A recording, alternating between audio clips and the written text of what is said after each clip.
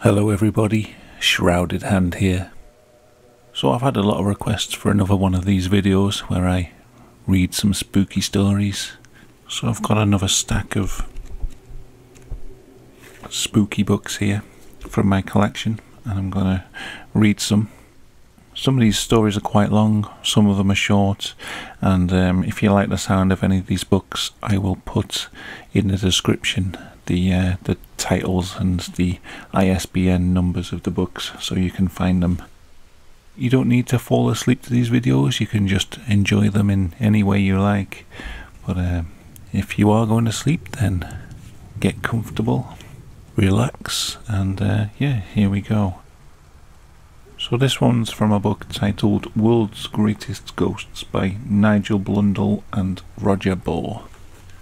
The story's called Children from Beyond the Grave. When the noise becomes too loud in Edna Rugglas's home, she shouts, "Children, please play more quietly." It always works. The two little girls who kick up such a din obey her. Mrs. Rugglas has a fine understanding with these two children, which is unusual because the youngsters have been dead for many years. The children love to run around upstairs in this 300-year-old farmhouse in Devon in West England. Sometimes there's a creaking noise, as if someone was riding an old-fashioned rocking horse, but Mrs. Rugglas says, "There's nothing frightening or creepy about them. I'm very fond of children, having had 4 of my own. Their noise doesn't usually bother me, but one afternoon I heard them run out of the bedroom and start jumping around on the landing. I went into the hall and shouted up to them to stop, and they did. Of course, in their day children were taught to be obedient." Mrs. Rugglas and her husband Bill, a retired engineer, discovered the ghosts when they moved into the village of Farway. The noises from the bedroom began immediately. Their pet cat and dog refused to go anywhere near the room. Then a friend with an interest in psychic happenings visited the couple on holiday. Mrs. Rugglas said, "I deliberately didn't mention the noises of the children to her, but merely asked if she could feel anything unusual in the atmosphere. She told me that the spirits of 2 girls, aged around 4 or 5, were active in the house and that their names began with E and A. The psychic visitor said she thought the girls were friends rather than sisters. One wore fine clothes and the other not so good clothes." Mrs. Rugglas called in to the local vicar, the Reverend Frederick Gilbert, and checked the parish records and found that 2 4-year-old girls belonging to the same family died in the house. One was Elizabeth, who was buried in 1844. The other was Anne, whose death was in 1902. Mrs. Gilbert said, "It's quite possible that these children were so happy in this house that they were reluctant to leave. Because of the 58-year gap between their deaths, it may seem odd that they should be playmates, but we have our own limited concept of time and it may mean nothing to them." Mr. Rugglas said, "I was most disturbed at first, but my attitude now is that we're lucky to have such pleasant little spirits about the place." Okay, that was a nice light story to start things off with. Ended a bit abruptly actually. So the next one is from the book Ghosts, edited by Morven Eldritch. Little Dean Tower stands close to the village of Maxton in Roxburghshire. The building dates from the 15th century. It has long been uninhabited, but it was at one time the stronghold of the Kerr family. One Laird of Littledean, who lived in the tower in the 17th century, had a particularly bad reputation. The Laird was, by all accounts, a thoroughly unsavoury character. He drank heavily, mistreated his family and servants, and took great pleasure in playing an active part in the persecution of Covenanters in the district. He had a violent temper, and it's said that on one occasion he became so angry with a stable lad who had saddled and harnessed his horse improperly that he trampled the poor lad to death. The Laird enjoyed entertaining his friends. The only people who could bear his company were those who shared his liking for excess and bad behaviour, and they spent many raucous evenings drinking themselves incapable. The laird's wife, Margaret, lived a miserable life. Her husband was undeniably cruel in his treatment of her. It seems, however, that she bore it all for the most part with remarkable dignity and stoicism. One evening, however, the laird overstepped his mark. He had as usual been drinking heavily with his companions, and one of them asked where Margaret was. It was her habit to keep well out of the way of her husband and his cronies at such times. The laird dragged Margaret from her room and down into the dining hall where his visitors sat. He then proceeded to berate her and humiliate her in front of them. Margaret stood, confined by her husband's vicious grip on her arm, and suffered this treatment in silence. At length the laird let her go, uttering a final insult that he would rather be married to a woman from hell, for such a wife would have more warmth than the woman he had married. It was a terrible thing to say, and Margaret finally broke her silence in response to it. "You will live to regret these words," she said, before quietly leaving the room. The laird's friends bade him good night and left Littledean, but the laird was too fired up with drink and bad temper to settle. He saddled up his horse and rode into the darkness. After some time he came to a cottage in a clearing in the woods. The door was open and the laird could see a woman inside, sitting at a spinning wheel. He dismounted and approached. His horse seemed strangely agitated as the laird got to the cottage door, and he had to hold its reins very firmly to prevent it from bolting. Looking into the cottage, the laird thought he could see shadowy figures moving in the corners, but it was too dark to make out what they were. He tried to speak to the woman. She didn't respond in words to his greeting. Instead, she stopped spinning and turned to face him, still holding the newly spun thread between her fingers. With a maniacal laugh, she snapped the thread in two. The laird saw no more, for at this point his horse took such fright and pulled away from him with such force that he almost had to let go of the reins. He regained control of the animal at last, mounted and rode away. When he eventually arrived back at Littledean, he still had the picture of the woman in his mind. She had been the most beautiful creature he had ever laid eyes on. The next day he found that, in spite of himself, he was preoccupied with the woman in the cottage. He set off to try and find her. He rode for most of the day, trying to find the same path through the wood that he had taken the night before, but in spite of many hours searching, he was unable to find any sign of the cottage where he had last seen the woman. He returned to Littledean frustrated. As he approached his home, however, he caught sight of a graceful figure standing in a glade by the river.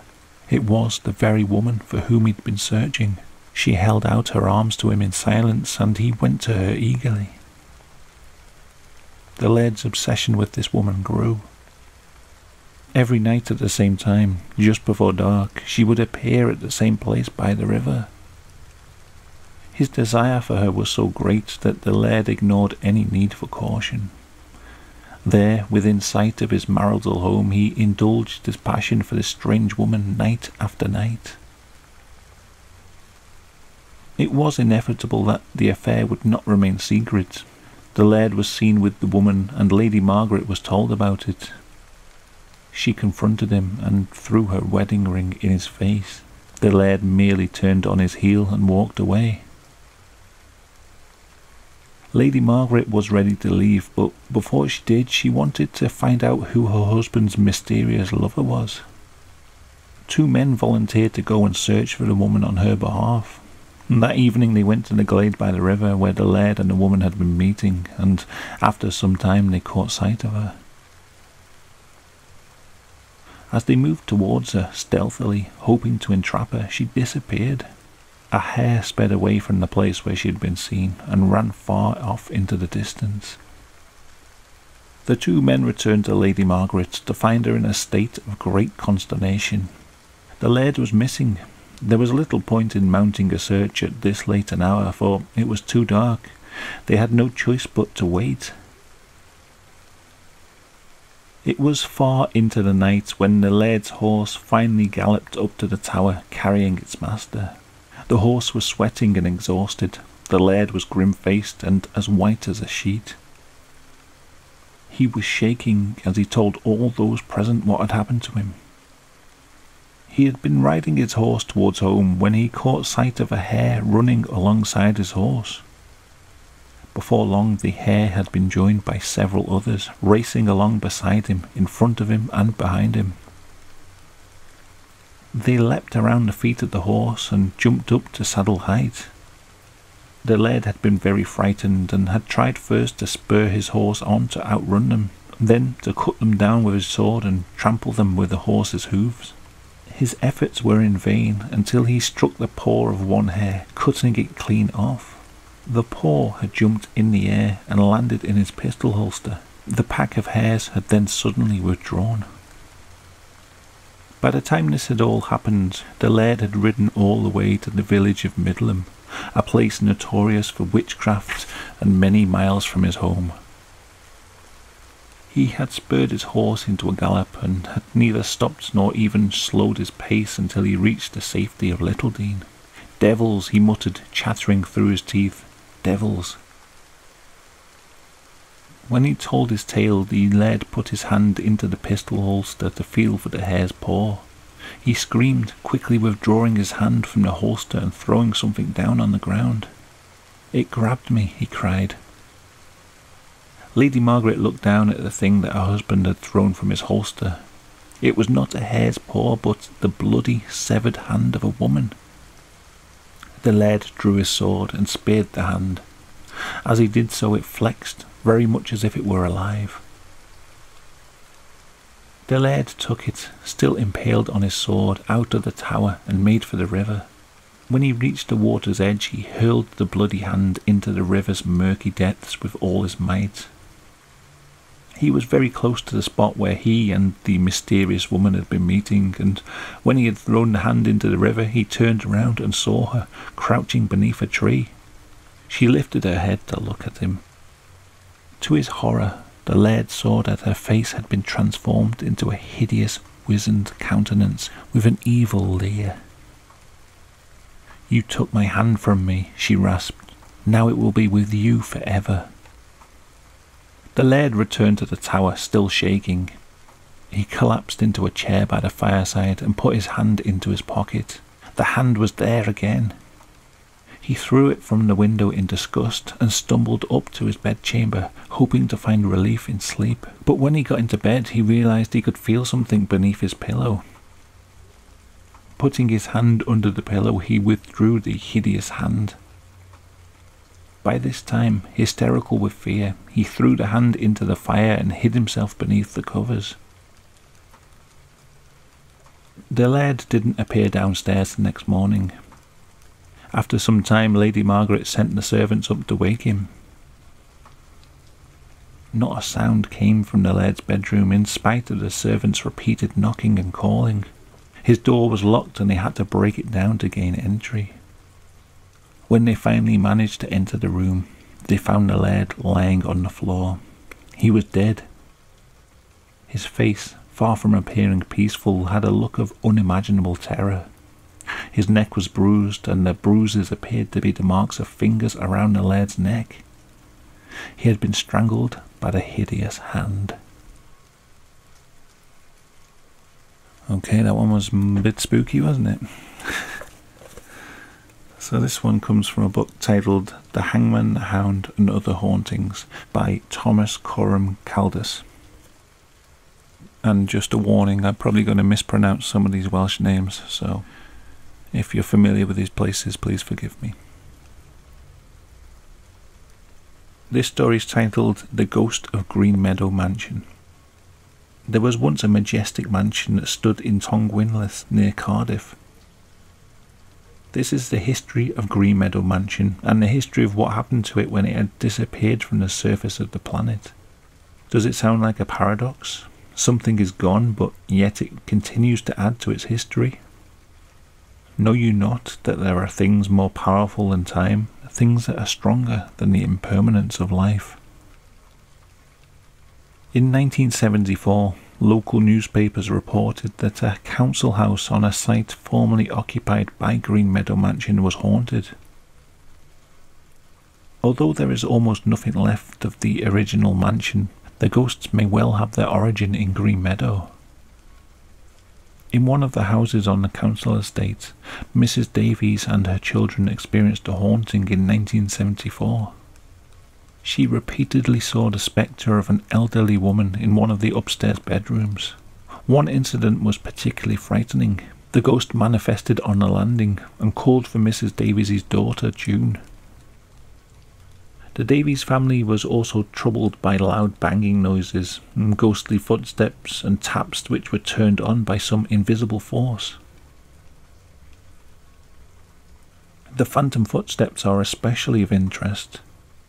Decades earlier, a witness, Martha Mogridge, complained about a footstep haunting at Green Meadow.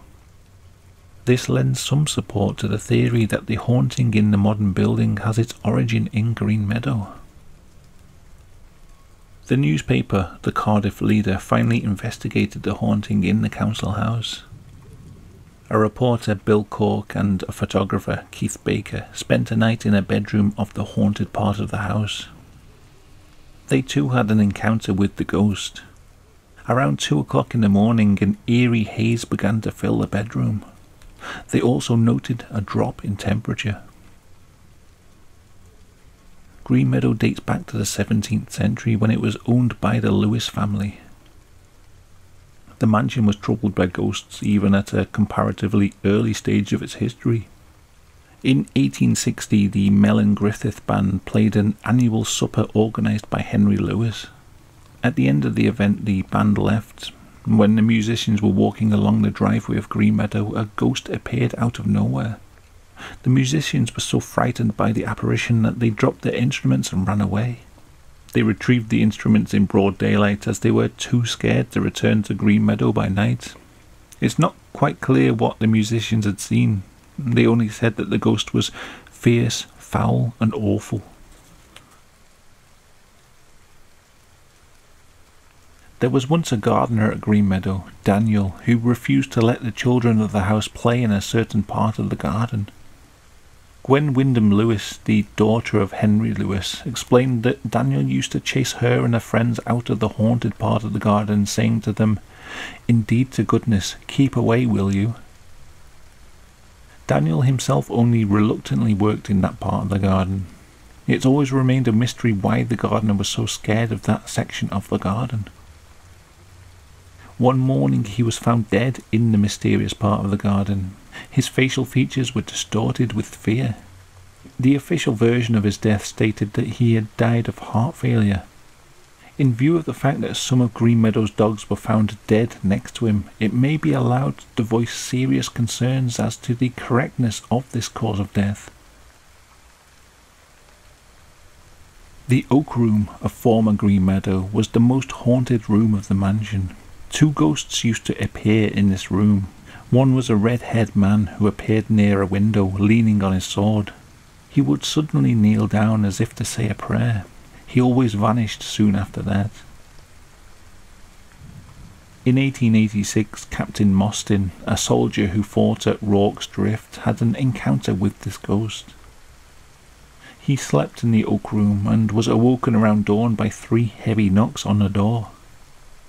He looked up and saw a tall, red-haired man leaning on a sword by the window, looking out into the garden. Suddenly the ghost dropped his sword and fell on his knees. Then he began to pray. The ghost disappeared as abruptly as he had appeared. The captain mentioned the incident to Henry Lewis and was told that the ghost of the red-haired man had been seen frequently. Articles dealing with the haunting of Green Meadow usually mention the captain's encounter with the red-haired ghost as his main experience. However, A close look at the letter written by Miss Moggridge, who was another witness of the haunting, reveals that Captain Mostyn also saw a small old man in old-fashioned clothes who was tapping on the walls of the oak room. Gwen Wyndham Lewis names a number of witnesses who had experienced the haunting of the oak room. She mentioned Miss Moggridge of Rubina, a doctor whose name she did not give, and Mary Ann Langley of Greenhill, Cardiff. Gwen even informed the public about the haunting of Green Meadow. She wrote to the Cardiff Suburban News and presented a letter which had been written by Miss Martha Moggridge. The letter was originally addressed to Gwen's father, Henry Lewis. In this letter she gives Henry Lewis a detailed account of her experience with the ghost in the oak room. In 1878, Miss Moggridge and her sister Mabel stayed in Green Meadow for some time and were given the oak room. One night at exactly 3 o'clock, they had an encounter with a ghost, clad in a green coat with silver buttons, white knee breeches, lace at the wrists, and a silver rapier on a red sash.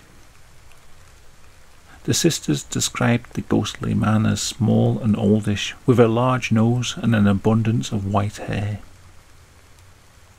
The man in green simply flung open the door of the oak room, looked in, and entered.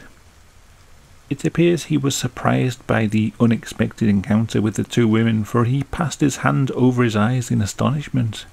This means that he must have noticed the two sisters, yet he did not answer when Mabel addressed him, asking him who he was.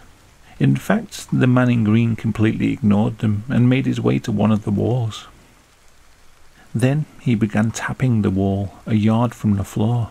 After a while he threw up his arms in despair and vanished. At this point, Miss Moggridge cited Captain Mostyn's experience with the haunting.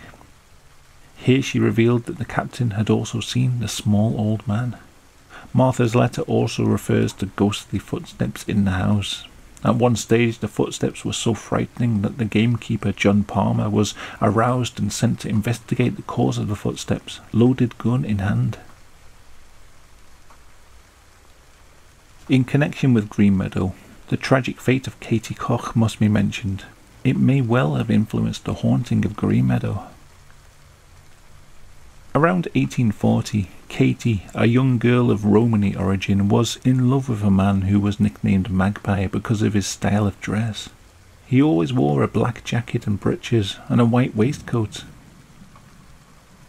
Magpie was a tinker by trade and, unfortunately, not an honest man.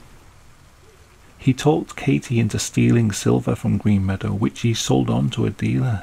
Katie was immediately suspected of the crime, and she was well aware of it.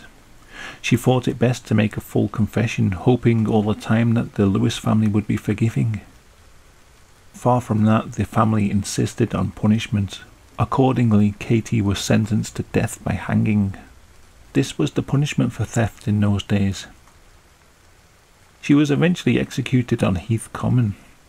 Before the execution, Katie complained of the injustice of the sentence and cursed Green Meadow, condemning it to disappearance within 100 years. Her curse came true. Green Meadow is no more. It remains to be investigated to what degree Katie's unhappy life has influenced the hauntings of Green Meadow. Who or what lurked in the dark candle-lit cellar of Green Meadow? It is said that an unpleasant hunchback dwelled in the cellars of the mansion. Did he sometimes leave the cellars to haunt the driveway and the garden? The unpleasant hunchback would fit the description the ghost that the band encountered on the driveway. Fierce, foul and awful.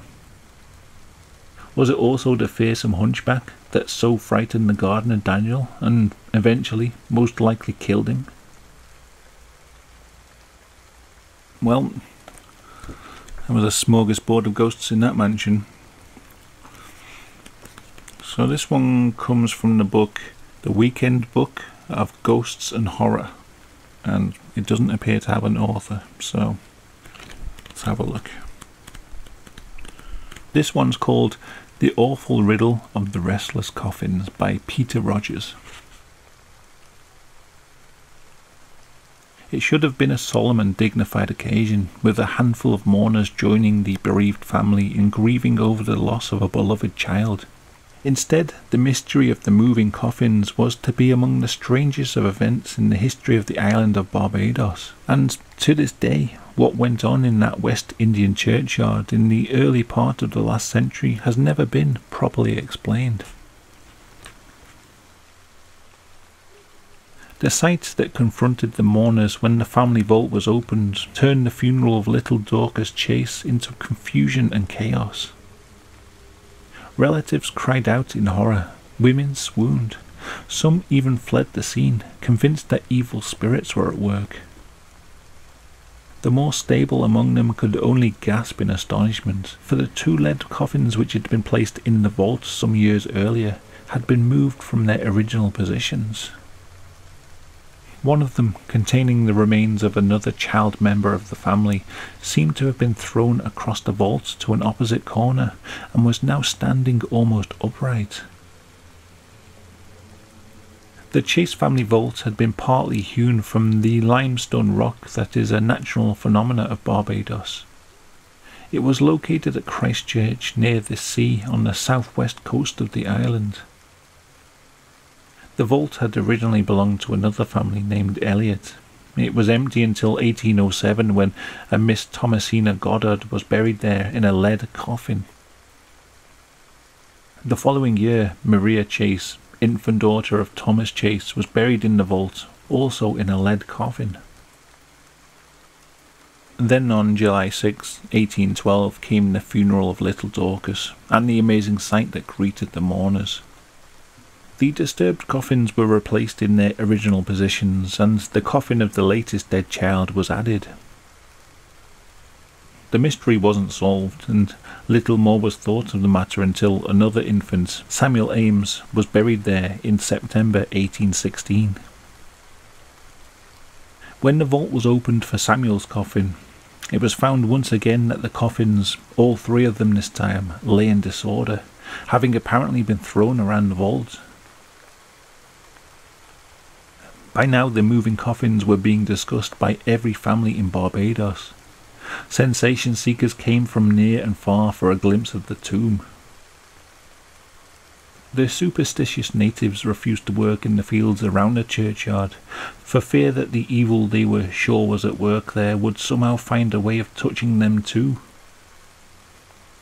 The employers had to tempt them with promises of rum, and when that failed, adopted threatening behaviour before the terrified workers would agree to return to their tasks. Next time the tomb was opened was for the burial of another relative, Samuel Brewster, on November 17th, 1816. And again the coffins were found to be in total disarray, lying in random fashion all over the vault. Once more they were restored to their proper positions, and the latest one joined them in the vault. The coffin containing the remains of Mrs. Goddard, the first one to be placed there, was by now in very poor condition, having been damaged so often by the strange happenings in the vault. It was tied up somewhat crudely and put back in its place. The vault was closed and cemented by stonemasons in an attempt to prevent the repetition of the unusual happenings at Christchurch. Another 3 years passed and another relative died, and when Thomasina Clark's coffin was ready to join the others, the vault was opened, and yet again disorder reigned. It seemed that no matter how the coffins were left after a burial, they were bound to be in disarray by the time the tomb was next opened. The Barbados coffins were by this time attracting interest far beyond the shores of the island. The less hysterical inhabitants were still looking for some logical explanation, such as vandalism or even earth tremors. But vandalism of this nature was virtually unknown on the island, and there was nothing to suggest grave robbers since no valuables were present in the vault. Besides, the opening of the vault was always the same. There were never any signs of the entrance being disturbed. As for the possibility of earth tremors, why should they always happen at that spot and nowhere else? Some other part of the immediate area would have shown some evidence of even a minor quake. The powers that be decided that time for action had come. Such goings on were not good for the morale of the people, especially the superstitious natives. In July 1819, an inspection was carried out by several officials of government and church. The coffins were left in their proper positions, and the mouth of the vault was closed and cemented by masons. It was then closely examined by the officials and the rector of the parish. Each official put his own private mark in the wet cement as a seal. No natural force could enter the vault without disturbing it. Sand had already been placed on the floor inside, so that footprints of any intruder would clearly be shown. Less than a year later, the tomb was inspected again by order of the Governor of Barbados, Lord Corum. All the island's leading officials were present. The marks they had made on the cement seal were still intact. The heavy slab of stone was still in its place across the opening. It took 4 men to lift it. Inside, the smooth sand indicated that there had been no intruders. Incredibly, but in an awful way predictably, the same familiar chaos greeted their eyes. The heavy coffins had been distributed in their usual random fashion around the vault, yet how could it be? The walls of the vault were solid limestone.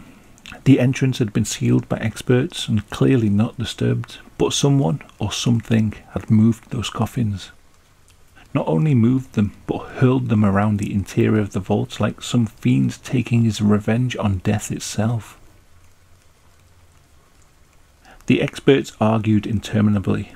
The earth tremor theory was given short shrift, since the violence had always been confined to within the tomb. Was the whole thing an elaborate joke? It seemed unlikely, since the members of the family were too aware of the distress these manifestations were causing. The natives, on the other hand, were too terrified of graveyards to become involved in any such tasteless prank. Nevertheless, enough was enough. The governor ordered that the coffins should be removed and placed in separate graves in different parts of the churchyard, and the vault officially closed. This was done, and from that day, no more disturbances occurred. Today, tourists who visit the island can still see some of these graves, but a fire destroyed most of the church back in the 30s. Visitors can also examine part of the limestone where the opening of the vault was located, and no doubt wonder, as people have done for more than 150 years, just what unexplained force moved those coffins. Okay, that was an interesting case, although that book was written in 1882, so I don't know if any other theories to explain the moving coffins has been put forward since then. So this story comes from the book Ghostly Tyne Weir by Rob Kirkup. It's the tale of the Marsden Grotto. In 1782, Jack Bates, an unemployed miner from Allendale, moved to Marsden in South Shields looking for work.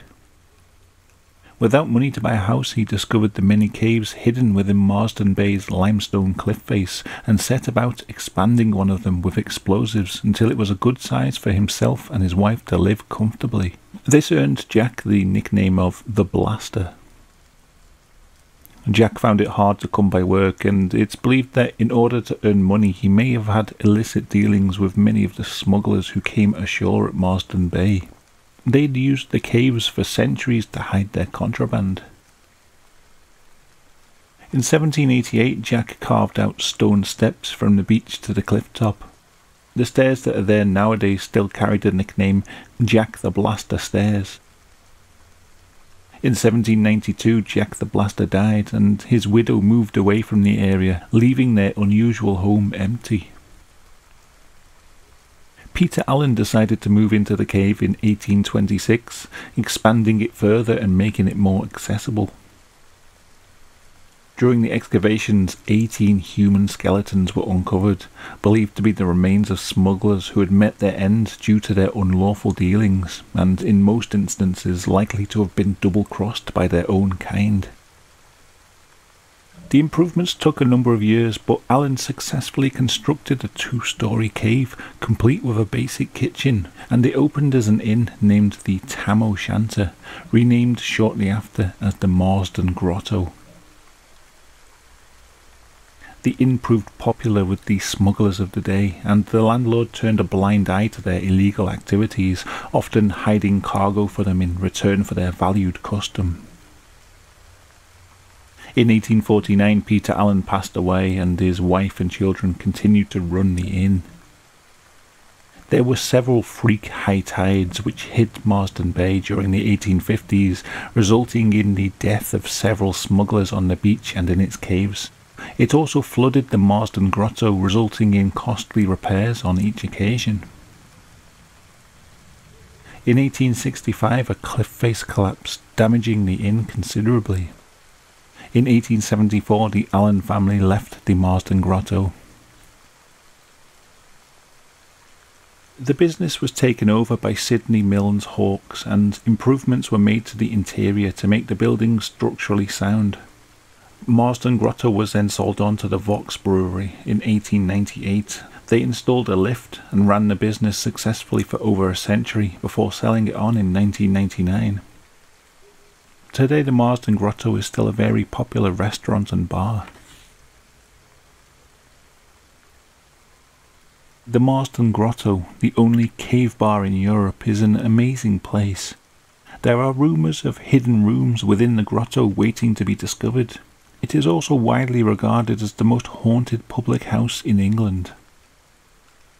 Banging, whispering and screaming have been heard.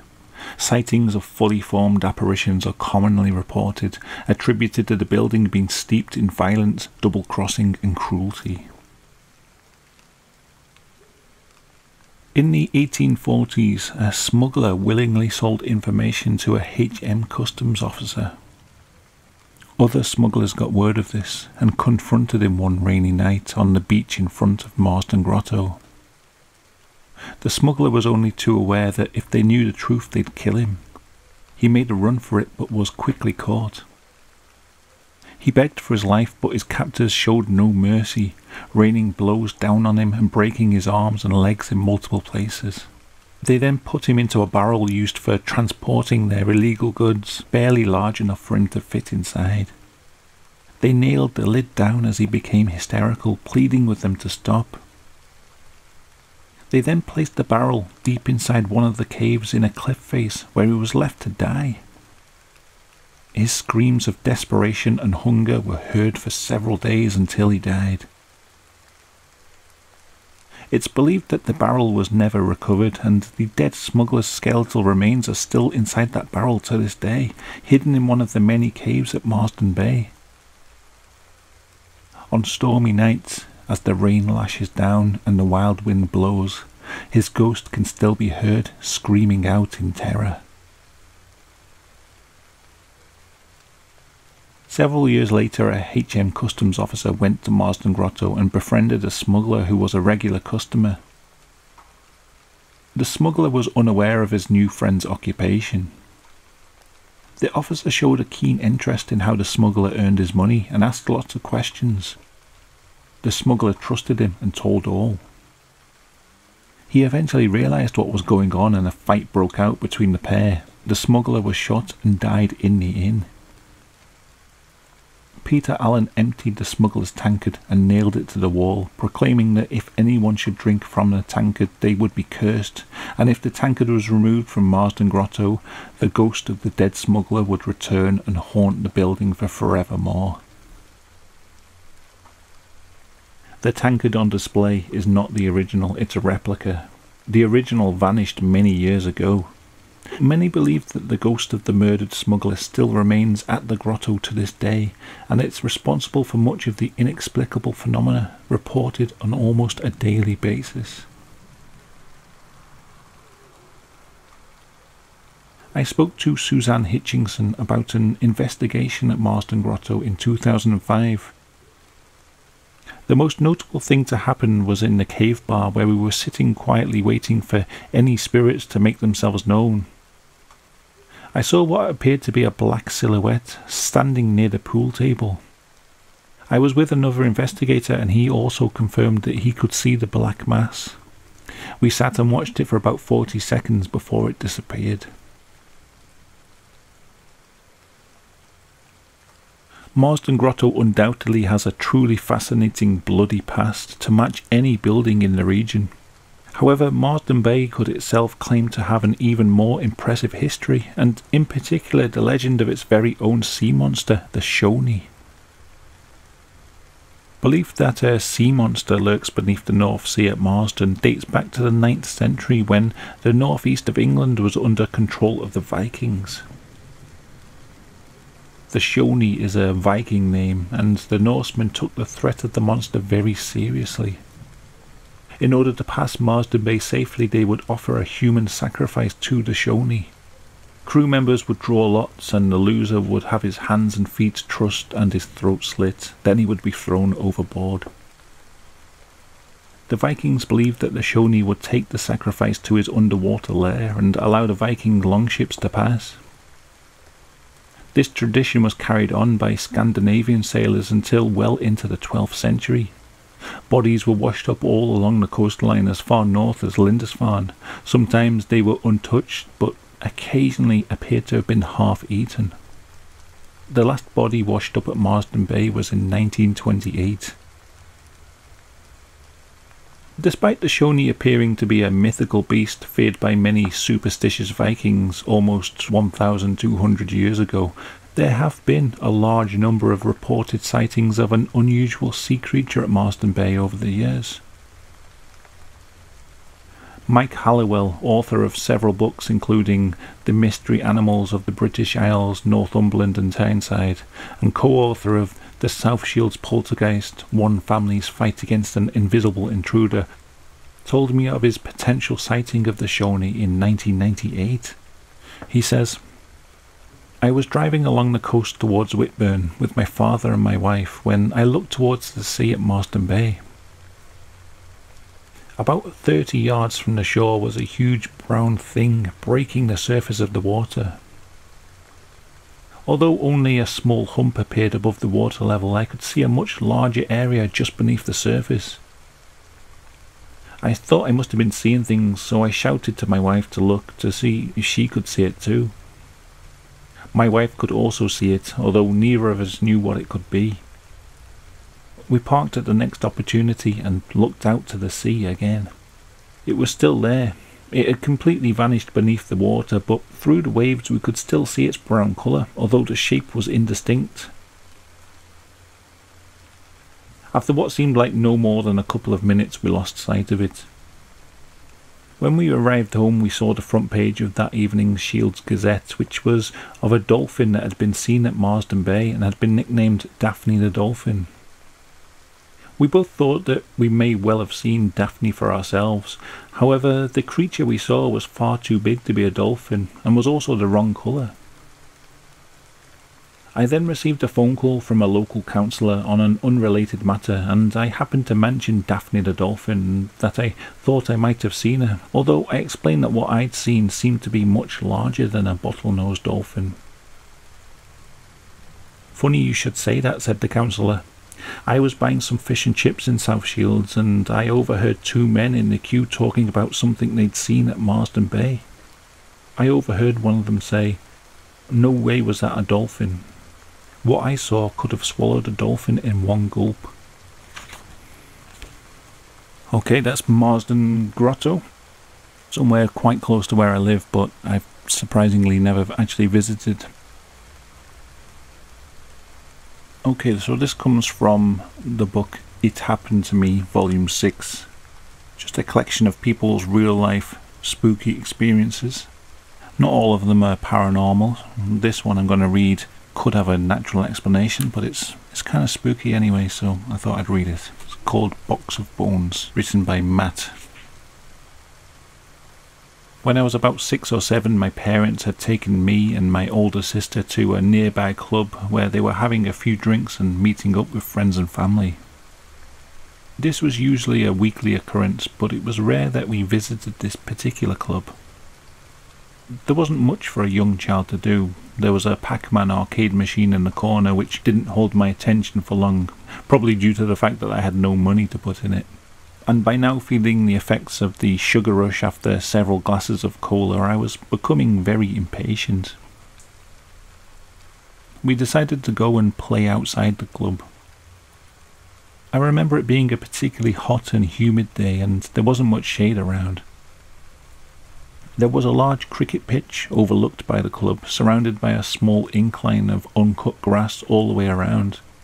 To try and alleviate the boredom, we decided to race around the cricket pitch, up and around the back of the club and back to where we started. The race was pretty even, but it didn't take long for us to get out of breath in the heat, and my sister started to take the lead. She headed towards the back of the club. This back area wasn't really accessible. There was an extension to the main building that stretched out about a foot away from a tall, dry stone wall that separated the grounds from the street beyond. I had trouble navigating the small gap with my tired legs and the long grass and fallen stones. Past the extension the area opened up, but it was no easier to cross due to a steep incline into a ditch bordering the back of the building. The whole area was enclosed by the building and the wall and felt very secluded. I was catching up with my sister, but I realised she wasn't running. She had stopped to look back at me to see how far behind I was, but she was staring past my right side, looking white as a ghost. I glanced over my shoulder and saw a large black box, about 6 foot high and 2 foot across, nestled down in a ditch where the main building and extension met. The box itself was seemingly made of wood with peeling black paint. It looked pretty old and battered, and at the top of the box, which was pretty close to eye level due to it being in a ditch, was a glass pane, very dirty and dusty, with cobwebs built up in the corners inside. It was hard to see through due to the glare from the sun, so I tried to peer in. That's when I saw it. There was a skeleton inside the box. I could see its skull and the shoulders. Shocked, I jumped back and looked around for my sister, who had already started running off in the other direction. Wasting no time, I ran after her as fast as I could until we got to the far corner of the building. There was a hornet's nest in the wall, but there was nothing going to make us head back the other way, so we shot round the corner and back into the club. We tried our best to get some adults to come out and see, but no matter who we spoke to, we were ignored. It was almost as if we weren't even there, or we were told we were just being silly. My sister didn't leave the club for the rest of the day, choosing instead to sit by my parents until they took us home, but I had to confirm what I'd seen. Not being brave enough to go back round by myself, I decided to go outside the grounds and scale the wall to take a peek. It was hard going and quite dangerous being dry stone, but I managed to just get my head over the top. There was nothing there. Less than 30 minutes had passed since we'd first seen the box with the skeleton inside, and now there was nothing there at all. Now, I doubt this skeleton was real, as in it being a corpse. Why would it have been back there? And I'm pretty sure skeletons aren't able to stand upright even if they are in a box.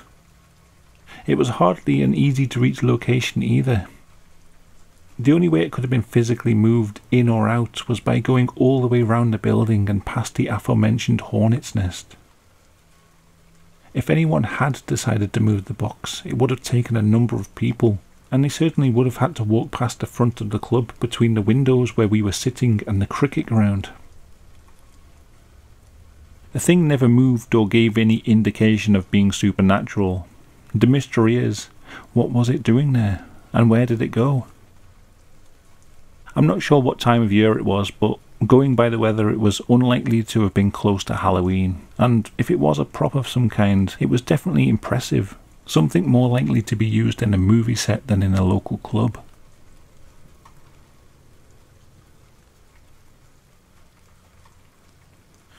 Okay, so this one comes from a book titled Hauntings, True Stories of Unquiet Spirits by Paul Roland, and this is about the Pontefract poltergeist.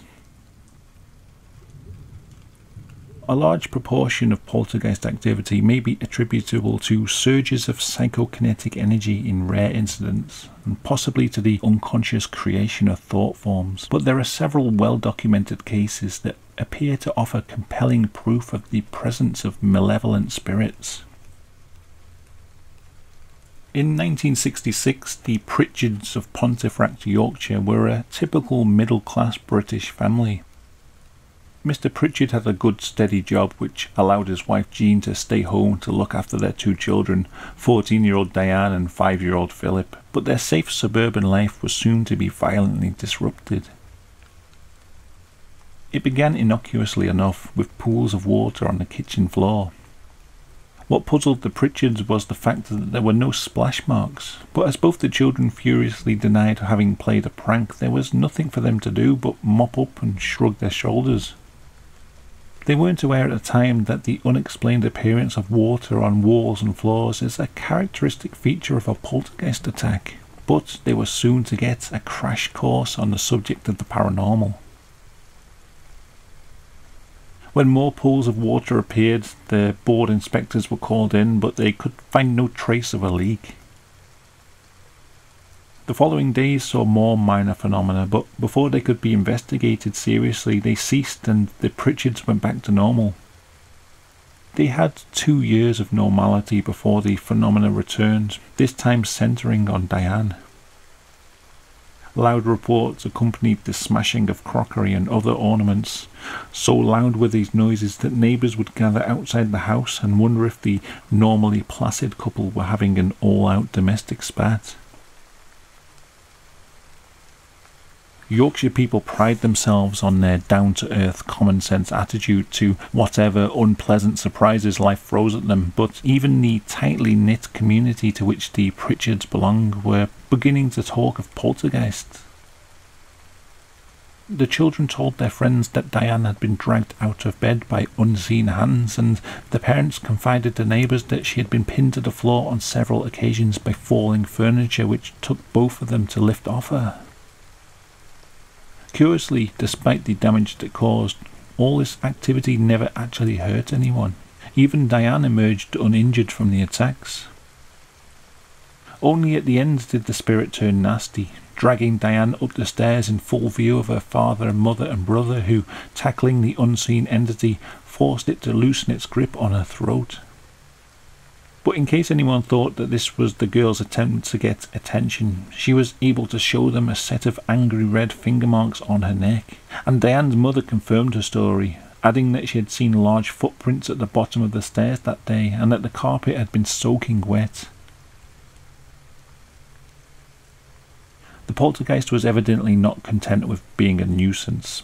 And soon after the attack on Diane, it decided to scare the family to death by manifesting in the form of a hooded monk. Mr. and Mrs. Pritchard described seeing a spectral figure in the night, framed in an open doorway, and several independent witnesses saw a shadowy glimpse of what appeared to be a hooded figure in black elsewhere in the house. On one occasion, a neighbour claimed to have felt a distinctive presence behind her, and when she turned around, found herself confronting a tall, hooded monk whose face was hidden by a cowl. An instant later, it disappeared. The final sighting occurred one evening when Mr. and Mrs. Pritchard saw a tall silhouette darken the frosted glass of the dining room door. When they looked inside the room, they saw a shadowy shape sink slowly into the floor. It was the last incident of the baffling Pontefract case. Subsequent research has unearthed the fact that the Pritchard house had been built on the site of a gallows where a Cluniac monk had been hanged for rape during the reign of Henry VIII. In 1980, the writer Colin Wilson, an expert on the paranormal and an avowed skeptic on the subject of spirits, visited the Pritchard family and interviewed other witnesses, including their neighbours. Their testimonies, together with tape recordings of the violent banging noise and contemporary news reports, finally convinced Wilson that this was a genuine case of poltergeist activity by an independent entity. He later wrote, The evidence points clearly in that direction, and it would be simple dishonesty not to admit it.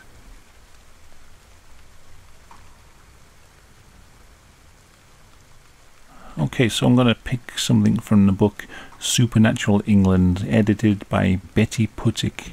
And again, this isn't really about ghosts, but it's kind of spooky and interesting. And it's a little collection of stories called Time Slips.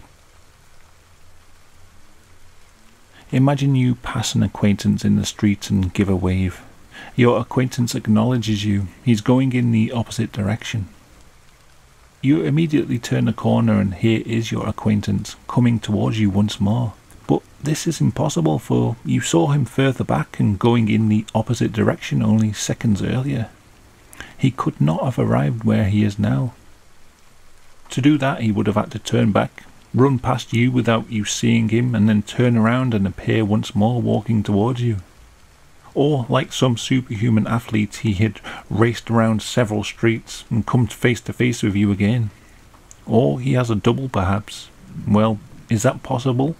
That he has a double, though you never knew it at all, and remarkably the double is only yards ahead of your acquaintance? Unless, of course, it is the double you're now seeing. And isn't it strange that they were both wearing the same clothes?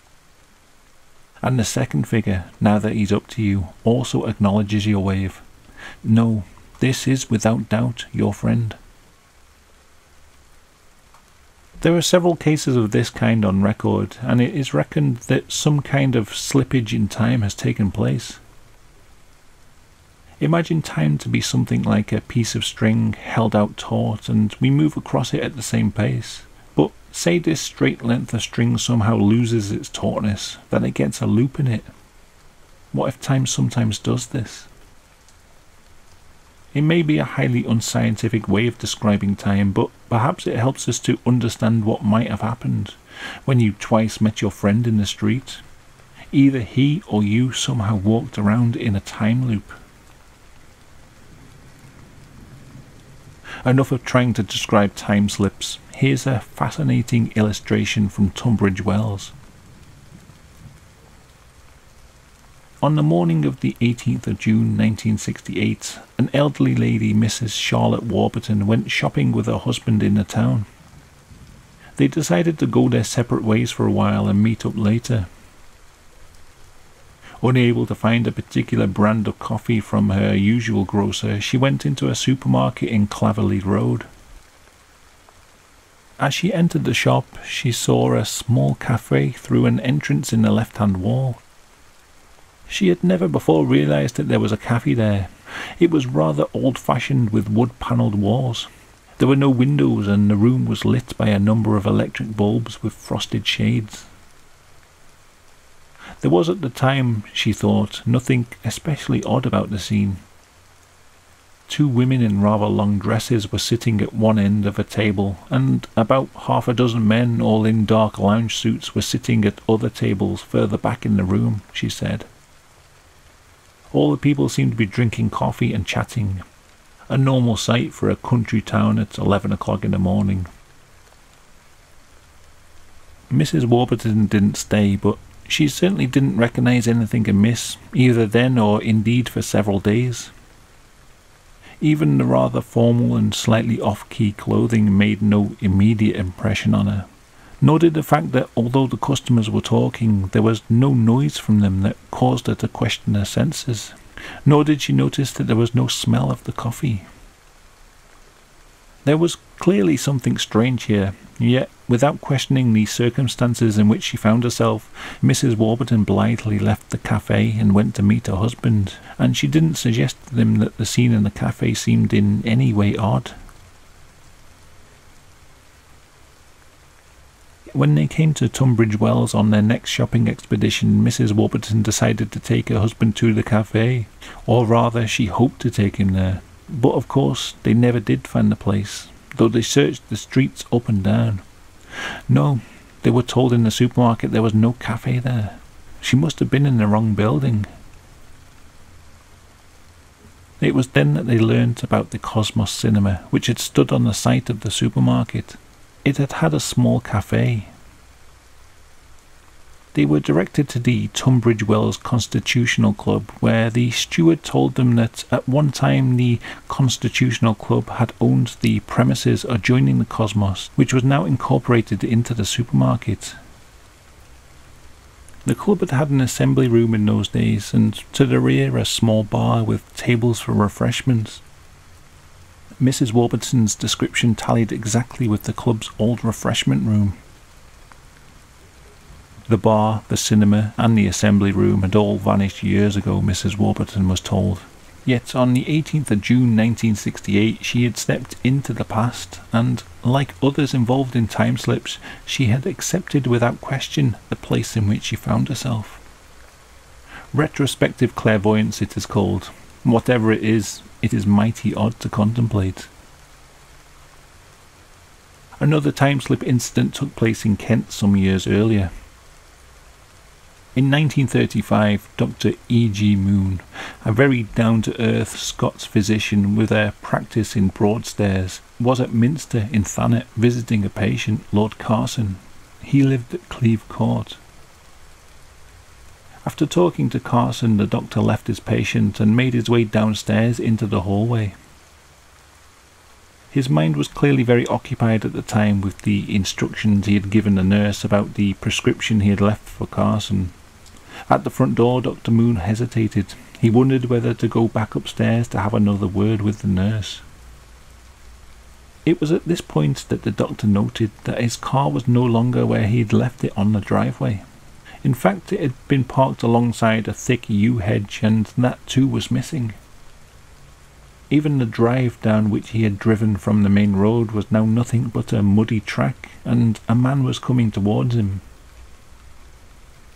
The newcomer on the scene, only 30 yards from Dr. Moon, was rather oddly dressed, wearing an old-fashioned coat with several capes around the shoulders, and he wore a top hat of the kind seen in the previous century. As he walked, he smacked a switch against his riding boots. Over his shoulder he carried a long-barrelled gun. He stared hard at Moon, and the doctor registered the fact that the man coming towards him might have looked more at home in the 19th century. Remarkably, Dr. Moon seems not at the time to have been either alarmed or even mildly surprised by the change of scenery, by the quite oddly dressed man approaching him, or the fact that his car was missing.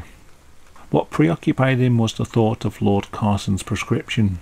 He simply turned away without concern and went back into the house. But he did quite casually take one more look at the scene before leaving, and now, as if by magic, the car was back where it had been, and the yew hedge too. The drive was no longer a muddy track, and the man had also disappeared, back, one assumes, to the previous century. It was only now that Dr. Moon realised that something odd, something decidedly odd, had occurred. All of this took seconds, so there is every reason to understand why Dr. Moon didn't immediately go out into the driveway to see where the missing car was. For the same reason, it's understandable why he didn't speak to the man dressed like a farm bailiff of the past. Dr. Moon was drawn into some kind of accepting, hallucinatory state. When he came to, for that seems to be the best way of describing his return to his own time, he described to Lady Carson what he thought had occurred. He was anxious, however, that no word of it should come out in his lifetime, for fear that his patients would begin to question his judgment. It was only after his death that the story was revealed. It is difficult to grapple with the notion of time slips.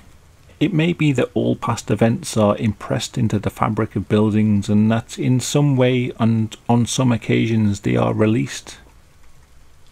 In other words, what Mrs. Warburton and Dr. Moon saw were ghosts, but not solely of people, but of all their surroundings.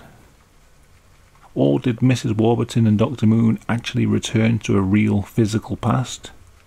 Were they really the interlopers at somebody else's present? And if so, and this is an intriguing yet unanswerable question, did some people drinking coffee one Saturday morning in Tunbridge Wells Cafe look up and see Mrs. Warburton? Did a man dressed like a farm bailiff walking towards Cleeve Court one day, well over 100 years earlier, see a strangely dressed doctor at the front door of the house? Did the coffee drinkers ever wonder where the elderly lady had suddenly gone? And did the farm bailiff ask himself how the oddly dressed figure in the doorway had so suddenly disappeared? Strangely, Tunbridge Wells has thrown up another odd story that may or may not have been a time slip. This tale goes back to some time in the mid-19th century, and it took place in the Swan Hotel in the Pantiles. Mrs. Nancy Fuller and her younger daughter Naomi were on a first visit to the town, taking a room at the top of the hotel. The room is now number 16. As they climbed the stairs to their room, the girl's behaviour began to change. She appeared more and more agitated, closing her eyes and whispering to herself. When the mother asked what was wrong with her, Naomi replied that she recognised the stairway and that she had been there before. Then she came out with the astounding remark that her lover was waiting for her in the room, as he had said he always would. When they entered the room, the young girl went at once to a corner, calling out "John," as though to someone standing there. For a few seconds in her mother's eyes she seemed to change, to grow older, and even her clothing was that of an earlier time. The story that Naomi later told her mother was that she had previously lived in the building when it was a privately owned house. This was certainly before 1835, when it had become the Swan. In the days when Naomi had lived there, it had been known as High House. The young girl went on to explain that she had had a love affair with a man called John, but her father had disapproved. He had taken the young man away and had locked her in the room. Alone in the room and aware that she would never again see him, she had conjured up the image of John, and holding the hand of her imagined lover, she had jumped to her death from the window. Room 16 is haunted. There are still tales of disarranged bed covers and of chairs being moved and tapping at the window. Some have even claimed to have heard the cry, "John," carried on the wind. But is this an example of a time slip? It differs from the other accounts in that Naomi was aware of the past life and her part in it. Some have regarded the story as an instance of reincarnation. Others have seen it as déjà vu. But if reincarnation is the answer, what is it that triggers such an awareness of it? And if déjà vu, how can that come about? It's all so complex. Perhaps it is simply a haunting resulting from a young girl's suicide.